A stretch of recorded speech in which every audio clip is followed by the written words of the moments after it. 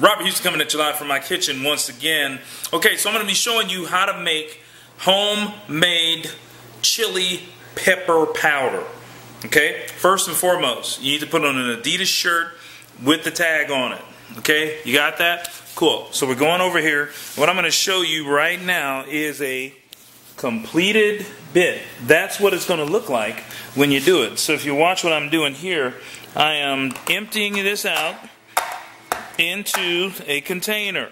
I won't bother to use like a spoon and all that because I don't have a lot of time and we're kind of new doing this thing. So what we're going to do is take our peppers that I dried fresh out of my garden, right? Drop them in.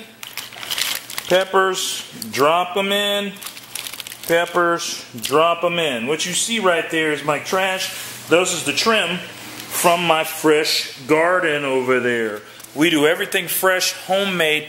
Well, I didn't make everything here at the house, but we only buy organic from Allegria Fresh, allegriafarms.com.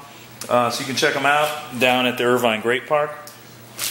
Anyway, back to that. Oh, and a truly must-have in the kitchen, wild turkey. Okay, anyway, so what do? Drop the vegetables in, take the lid, you see it moving, you see it spinning, boom, you're done. What do you got? Fresh ground pepper. Peace.